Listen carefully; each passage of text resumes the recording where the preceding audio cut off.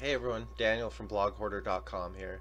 And in today's FlowLab tutorial, we're going to go over score. So we're going to display a score here. Let's get into it. Alright, so the first thing I'm going to do is create something to collect, to create a score. So in this we're going to be collecting item 1, and we'll decide what that item is in a second.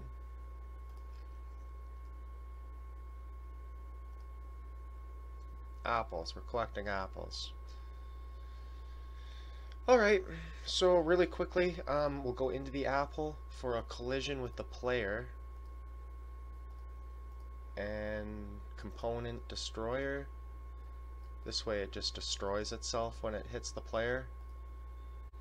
Okay, so the next thing we're going to do is create a data sprite off screen. Label it data sprite. Doesn't matter what it looks like. But inside the behaviors, this is where we're going to keep the score. So inside this data sprite, we are going to start off with a mailbox, and we're going to call this mailbox score. And then this mailbox will go into a number, which will display your score. So this is going to set it. We also want an always trigger to always get it. And then what we want is a label.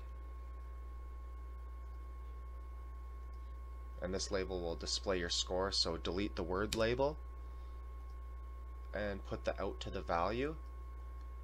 And now what we want is another label to say score. So what we want is another label right here. Type in score, and then what we're going to do, let me just put a quick 0 in here for a second. And now what we're going to do is just arrange these really quickly so I can see them. So there's the score, there's the number for the score. Alright, so now we got to trigger it. So we got to go into our character, into his behaviors. So here was all the motion, the movement from the first tutorial. Here's your health and damage. Now we're going to scroll down to a nice open area and make a little score. So whenever there's a collision with the apple, which we called item. Do we call it item or item 1? Just called it item, I guess. That will go into a number and a message. So number and a message we need. Number,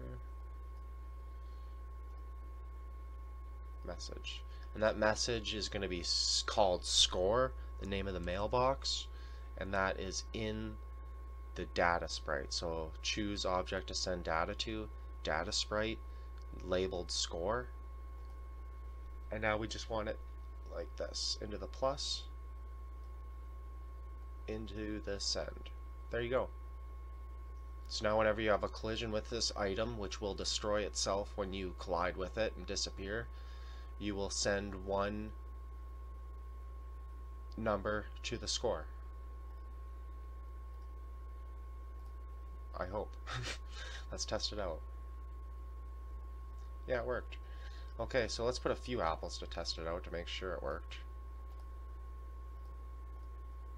Here you go. Make it easy to catch.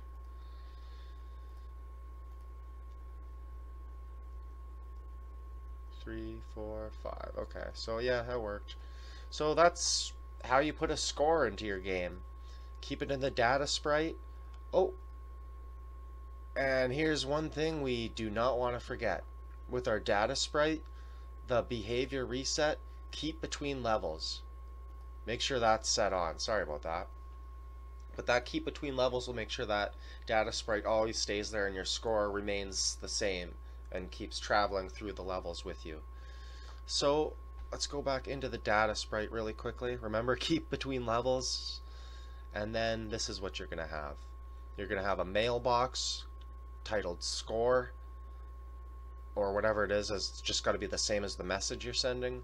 Always into the get, set you got a label and another label. This says score, this says 0. In your character, you had a collision with the collectible item going into the positive sign of the number. Leave it at 0, so it's just sending 1, and then it's just sending into the message which you labeled score into your data sprite. And that is how you put a score into your game. Hope you enjoyed the tutorial, and I will see you on the next one.